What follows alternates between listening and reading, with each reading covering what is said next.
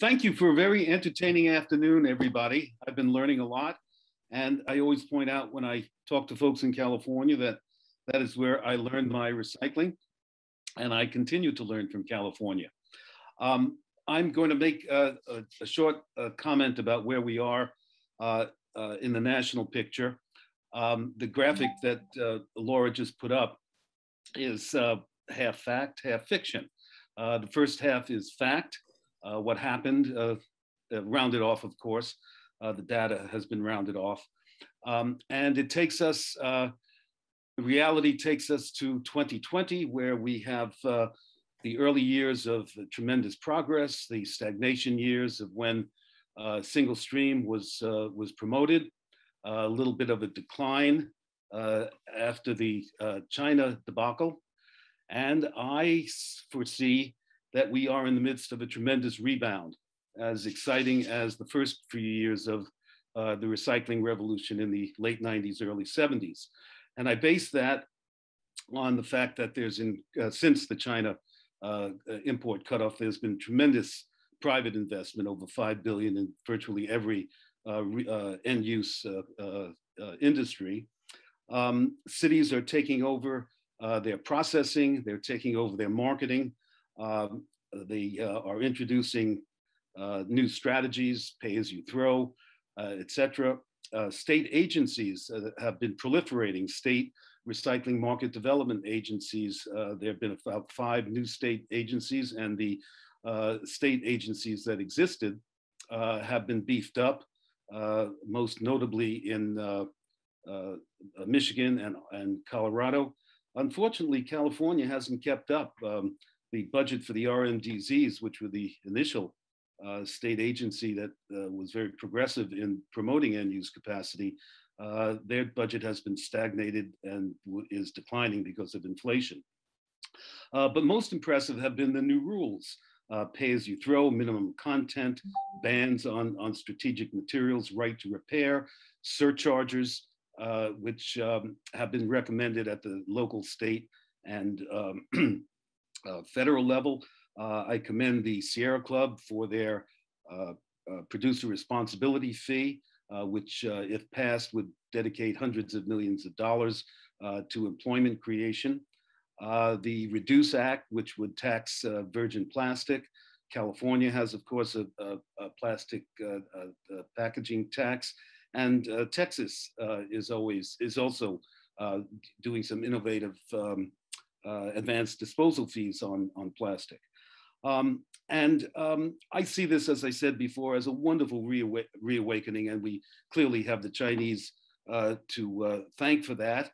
Actually, we have sloppy recycling on the US side to thank that as well. I never thought I'd be praising a totalitarian regime for making environmentally progressive moves, but they have. I see the battles between the big corporations trying to stop this momentum because it gores their interests, the packaging industry, waste monopolies, et cetera. And there have been state levels of preemption. Colorado just repealed theirs happily. But on the national level, the EPR, Extended Producer Responsibility, which has in the past been promoted as exclusively PRO or industry control. I fear this control because it was the control of the big waste companies at the turn of the 20th 2000s that led to the stagnation, which you could see on the chart. The trend has been positive, though. The promoters of EPR have backed off what I'll call the British Columbia monopoly control, sort of a Soviet-type command top-down system. And we have separated the bottle bill from EPR consideration at the federal and state level. Many bills are being rewritten, eliminating the PRO from the EPR legislation, which just means that the plastic and industry and industries will be taxed. The effort is now to fit EPR into zero waste as opposed to fitting zero waste into EPR. And I thank Ruth and Gary Liz for coming up with that formula a couple of months ago. And we are working very hard, and I think we're winning, turning the EPR program into a true polluter pays as opposed to a polluter controls. The big danger we're facing is that if the petroleum and plastic industry get control over our recycling through these PROs, we will have ongoing and expanded incineration of plastic. The companies are already geared up for it. Their investments of close to $1 billion in virgin plastic capacity will be grandfathered in.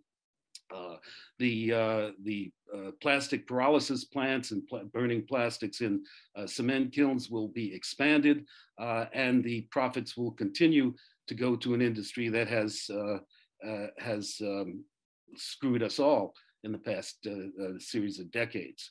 So I don't think we can trust this industry. I think we've all been fighting this industry for so long on many levels. I think we are going in the right direction. We have to tax what we don't like. We have to invest in what we want. And we have to ban what is dangerous. And we have to vote. And we have to champion the people who are carrying the zero waste flag. We want them in our legislatures. We want them in industry. And we have to support them at every level. To close, I would like to say that EPR is an ideology that protects the vested interests of the petroleum and plastic industry. It's an ideology that is fighting zero waste, which is a universal truth. We cannot save the planet if we don't get to a zero waste manufacturing and consumption society. And I'm very optimistic that the seeds that have been planted since the late 60s and carried on by great organizations at the local, state, regional, and federal level, including Zero Waste USA and our National Recycling Coalition, Gaia, Global Anti-Incineration Alliance, and Zero Waste Europe, our allies across the ocean. And I think we're going to win. It's going to take a lot of hard luck, and it's going to take protecting our democracy, because we would not have gotten anywhere in these last 50 years if we didn't have the right to vote on these decisions, and that right to vote is not taken away by an EPR PRO, or it's not taken away by the Trumpers who are also threatening our democracy.